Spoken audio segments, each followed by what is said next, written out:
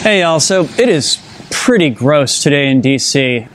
Not at all a good day to go out for a walk, but I'm going to go out for a walk nonetheless because I am pretty deep in my feels about some stuff these past few weeks, and feeling like a walk would do me some good, and hey, why not share some of those thoughts with you as I'm on that walk. Drex here from Drex Factor Poi, sharing with you the love of poi spinning and flow arts to benefit your body and brain. This is definitely going to be one of those videos that focuses more on the brain.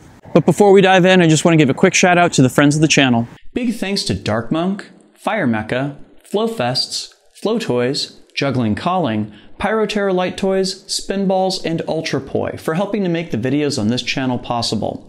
You can learn more about all these amazing businesses and what they're doing to support flow artists like yourself by checking out the links that I've got down in the description of this video. And special thanks to non-business friends of the channel, Johnny Howard, Lain Mochinsky, and Pekha Pekkonen. Thank you all so very much for your support for my work and my mission. Alright, so full disclosure. This is not actually the video that I thought I was going to be sharing with you all today. I actually did shoot a video last week that was all about why I'm not doing the Poi Top 10 list this year, and connected together some dots about some observations that I've had about flow arts culture in the past few years, and I don't think the video is very good. Like, don't get me wrong, I go and visit a very beautiful place and share it with all of you, which I think is great.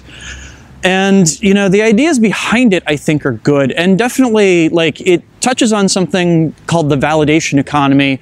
I did not come up with that word, but it's a great one for it, that has been kind of swimming around in my head for years now, that I really wanted to expound on at some point. But I think that was maybe the wrong place to do it in. But it's also part of what's turned out to be kind of a trend lately. You know, a couple weeks ago, I uploaded a video about a piece that I'm choreographing, which, you know, I'm at a point now where I'm almost done with that. And I just keep having this question go through my head about it.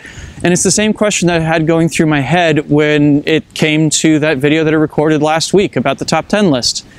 Is this actually any good? Like, I've spent several months now trying to choreograph this piece. It started off as just me like improvising around a song that I really liked and a few ideas that I thought were important. And now it's at a point where, as I'm looking at it, I'm like, okay, I'm within sight of the finish line.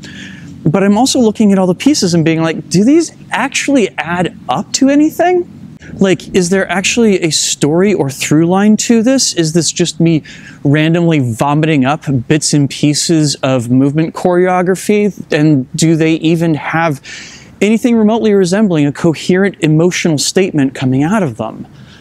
It almost makes me tempted, to be honest with you, to like scrap the whole thing and start over, like take some of the choreography that I have and try and build it into something that has a slightly more coherent narrative to it, rather than just being stringing together all these individual moments that I thought looked really cool on video.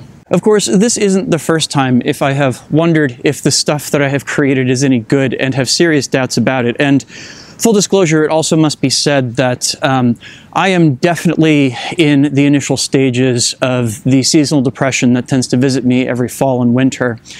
And wondering if the stuff that I'm producing is any good is a regular fixture of those states. So it is entirely possible that this is me up in my head, but I don't think it entirely is.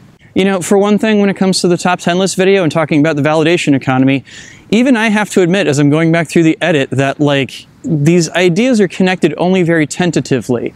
And more than anything else, it seems like one of those moments where I was trying to have a teachable moment around something that I was working on, and I didn't quite think of how well the connective tissue was going to draw together for that.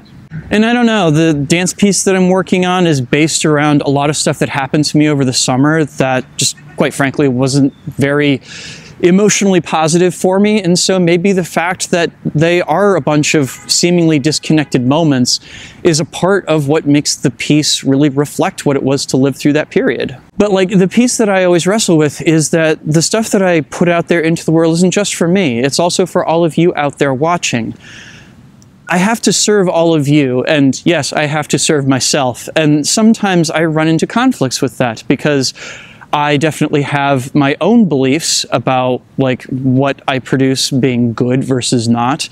But frequently I discover that my beliefs about what I think makes good content don't always line up with that same belief for you all out there watching. Of course, legendarily, several years ago, I almost quit doing this channel because a flow video that I thought was so bad it shouldn't be posted, and wound up posting anyway simply because my content schedule was empty, wound up being the most popular thing I posted all year.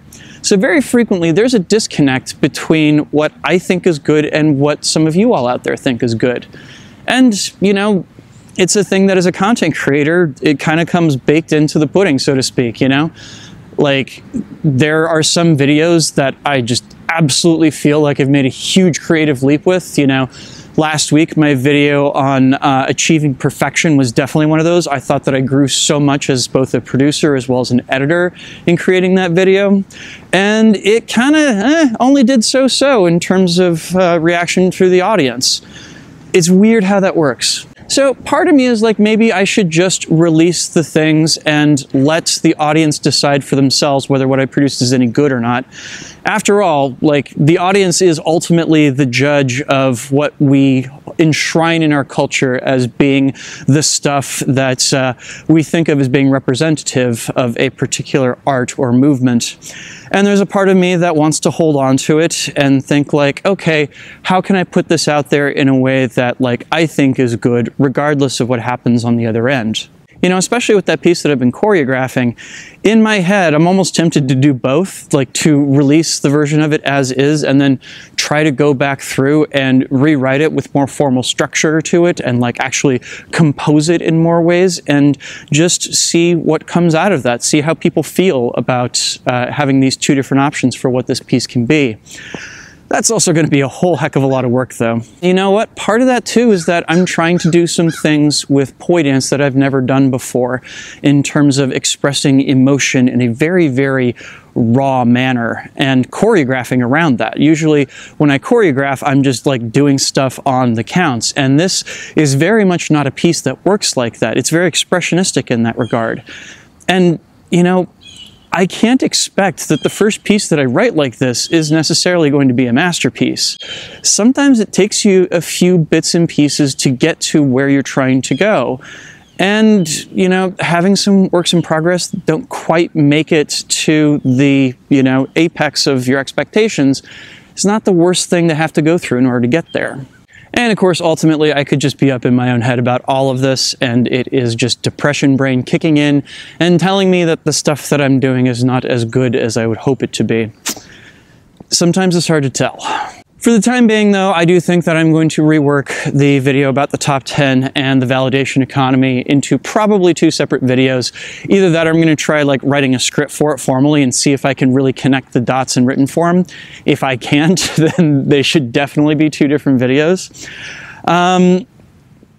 Yeah, and I hopefully will finish up choreographing that poi piece in the next week here, and we'll see how I feel about advancing it to a point where I share it with the world, right? But what do you all think? Do you sit around wondering if the stuff that you produce is any good? Do you worry about how it's going to be received by the world? And do you worry that there's a disconnect between what you think is good and what other people think is good? Let me know your thoughts down in the comments.